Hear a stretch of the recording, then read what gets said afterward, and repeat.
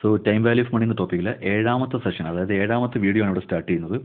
ഈ വീഡിയോ കൊണ്ട് ഞാൻ ഉദ്ദേശിക്കുന്നത് നിങ്ങളുടെ സീനിയേഴ്സിൻ്റെ യൂണിവേഴ്സിറ്റി ക്വസ്റ്റ്യൻ, ഓക്കെ, കഴിഞ്ഞ കൊല്ലത്തെ ക്വസ്റ്റ്യനിൽ ഒരു ചോദ്യം, 22ാമത്തെ ചോദ്യം ഒന്ന് വർക്കൗട്ട് ചെയ്യാൻ വേണ്ടി മാത്രമാണ്. ബാക്കി ടൈം വാല്യൂ ഓഫ് മണിയിലെ എല്ലാ ടോപ്പിക്കും നമ്മൾ ആദ്യത്തെ 6 വീഡിയോയിൽ തന്നെ തീർത്തു.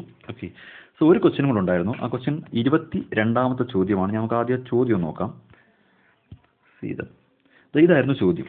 ഓക്കെ, ഈ ക്വസ്റ്റ്യൻ ശ്രദ്ധിച്ചെന്ന് വായിച്ചാൽ, a man wishes to pay back his debt of rupees 5,044 due after 6 years by 6 equal yearly instalment. Okay, so പുള്ളിക്കാരൻ 6 ഈക്വൽ ഇയർലി ഇൻസ്റ്റാൾമെൻ്റ് ആയിട്ടാണ് ഈ പറയുന്ന ഡെറ്റ് അടച്ചു തീർക്കാൻ ഉദ്ദേശിക്കുന്നത്. Find the amount of each instalment, money being worth 10% per annum compound interest. So ഇവിടെ നമ്മൾ ചെയ്യേണ്ടുന്നത് 6 വർഷത്തിന് ശേഷമാണ് ഇദ്ദേഹത്തിന് 5044 രൂപയുടെ ഡെറ്റ് അത് അടച്ചു തീർക്കുന്നത്. അപ്പം 6 years ആയിട്ട്, അതായത് 6 ഇൻസ്റ്റാൾമെൻ്റ് ആയിട്ടാണ് അടച്ചു തീർക്കുന്നത്. ഓരോ ഇൻസ്റ്റാൾമെൻറ്റും എന്ന് പറയുന്നത് 10% ഇൻട്രസ്റ്റും ഉണ്ട്. അപ്പോൾ ഇവിടെ നമ്മൾ അപ്ലൈ ചെയ്യേണ്ടത് എന്താണ്? Present value of ആന്വിറ്റിയുടെ ഇക്വേഷനാണ്. അപ്പോൾ ഫ്യൂച്ചറിൽ നമ്മൾ കൊടുത്തു തീർക്കേണ്ട കടം നമുക്കറിയാം, 5044. അപ്പോൾ അത് എത്ര ഇൻസ്റ്റാൾമെൻ്റ് ആയിട്ടാണ്? 6 ഇൻസ്റ്റാൾമെൻ്റ് ആയിട്ട് അടയ്ക്കണം. അതിൻ്റെ ഇൻട്രസ്റ്റ് റേറ്റ് എത്രയാണ്? 10%. അപ്പോൾ ഇങ്ങനത്തെ ചോദ്യം വായിച്ചാൽ നിങ്ങൾക്ക് മനസ്സിലാവണം, ഓക്കെ, ഇപ്പോൾ ഫ്യൂച്ചറിൽ 6 വർഷത്തിന് ശേഷം, ഓക്കെ, ഡ്യൂ ആഫ്റ്റർ 6 years എന്നാണ് പറഞ്ഞത്. അപ്പം ഓക്കെ, 6 വർഷം കഴിഞ്ഞിട്ടുള്ള കടം, അപ്പോൾ 6 വർഷത്തിന് ശേഷമുള്ള എമൗണ്ട് ആണ് 5044. അപ്പോൾ അത് ഫ്യൂച്ചർ വാല്യൂ ആണ്. ഇത് അടച്ചു തീർക്കേണ്ടുന്നത് 6 ഈക്വൽ ഇൻസ്റ്റാൾമെൻറ്റ്, അപ്പോൾ ആന്വിറ്റി ആണ്, അല്ലേ?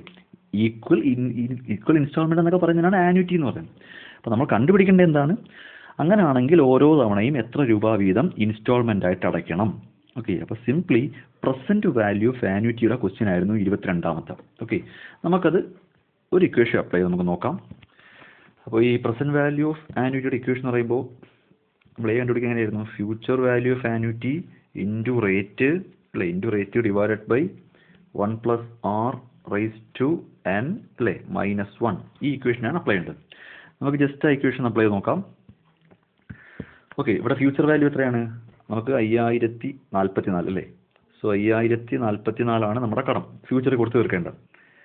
ഇൻറ്റു റേറ്റ് 10% അല്ലേ? 10% എന്ന് പറയുമ്പോൾ 0.1, 0.1 ഡിവൈഡഡ് ബൈ 1+ റേറ്റ് ആണ്. 1+ റേറ്റ് എന്ന് പറയുമ്പോൾ അത് 1.1 ആവും.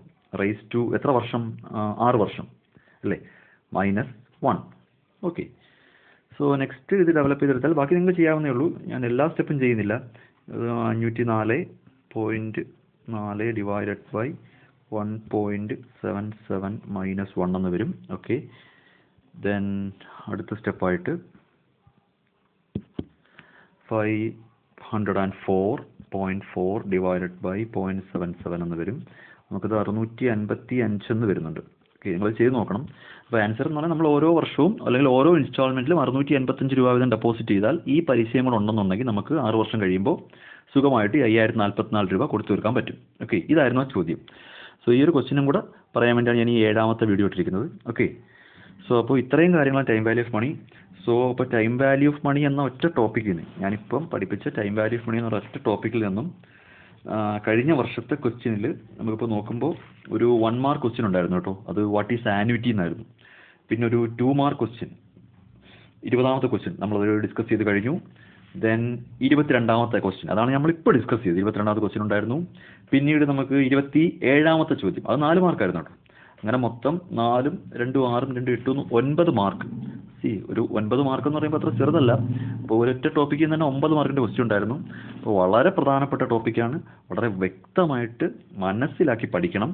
തന്നിരിക്കുന്ന ക്വസ്റ്റ്യൻ വായിച്ച് നോക്കിയിട്ട് കണ്ടുപിടിക്കേണ്ടത് എന്താണ്? ഫ്യൂച്ചർ വാല്യൂ ആണോ, പ്രസൻറ്റ് വാല്യൂ ആണോ, അതോ ഫ്യൂച്ചർ വാല്യൂ ഓഫ് ആന്വിറ്റി ആണോ, അതോ പ്രസൻറ്റ് വാല്യൂ ഓഫ് ആന്വിറ്റി ആണോ, അതോ റേറ്റ് ആണോ, ഇൻട്രസ്റ്റ് ആണോ? വ്യക്തമായിട്ട് ക്വസ്റ്റ്യൻ വായിച്ച് നോക്കി ചെയ്യുക. ഇക്വേഷൻസ് നിങ്ങൾ 2-3 തവണ ചെയ്ത് നോക്കി അങ്ങ് പഠിക്കുക. ഓക്കെ,